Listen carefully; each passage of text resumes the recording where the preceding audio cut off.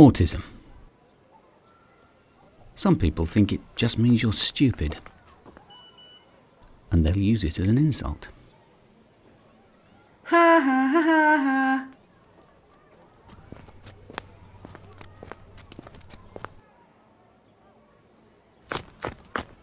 Oh.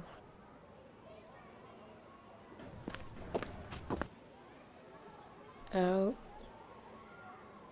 Hi there, what's your name? Do you want to play? This young boy is called Tom, and he has autism. But this girl doesn't know that. Okay, don't worry, I'll catch you later. Now let's stop for a moment and revisit what's just happened. When we speak, we know what we want to say, and the brain turns your thoughts into speech.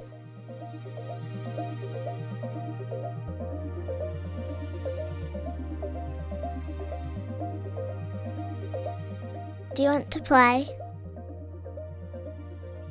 But for our friend Tom here, the process is different. You'll notice that Tom's brain can still process the information, he just can't communicate in the same way.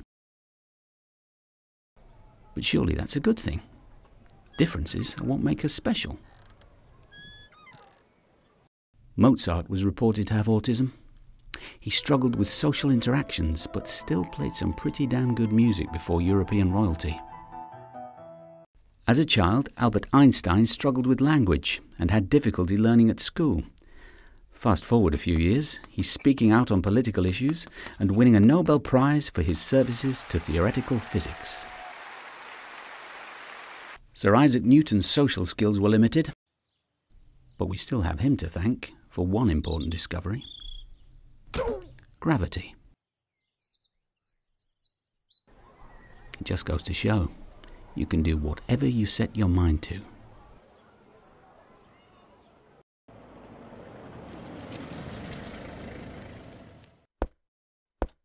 People with autism often have a set routine. Tom seems to feel safer that way. He always plans his daily routines very carefully.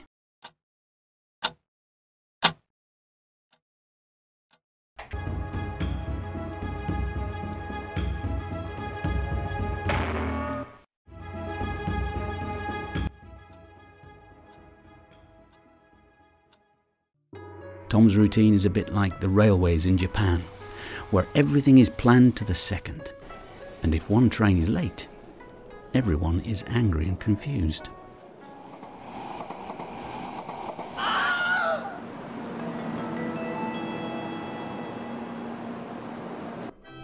Tom had a carer who regularly took him for fun days out. Tom loved having fun days out and about.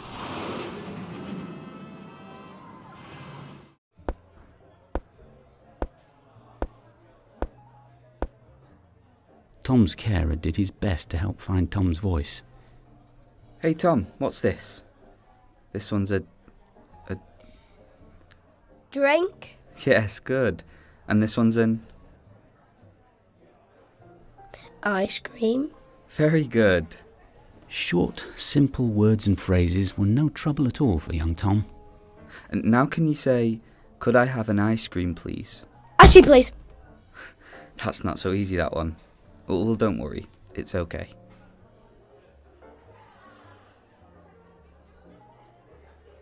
Trying to understand Tom was like learning a whole new language. Lovely weather, isn't it? Quoi? Without being able to speak beyond a few very plain, simple words, how could people understand what Tom was thinking?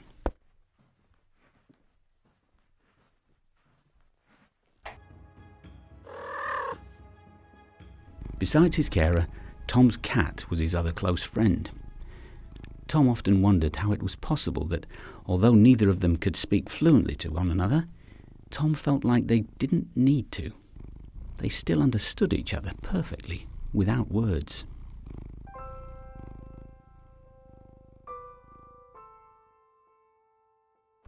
Oh, this is really not my day. Things couldn't get any worse.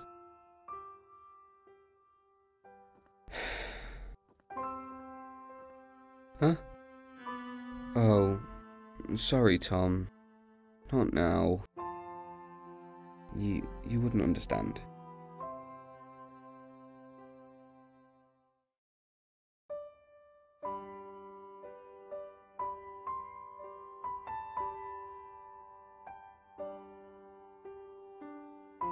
Tom never did understand why his carer was so sad that day. What he did understand was that his carer was sad, so he wanted to cheer him up. And he did so.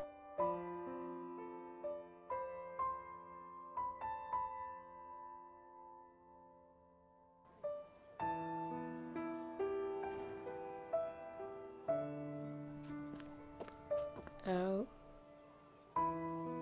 Hi there. Do you want to play?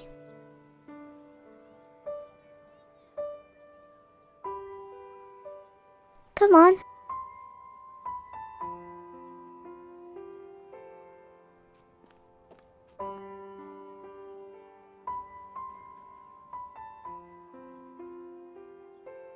Mm-hmm.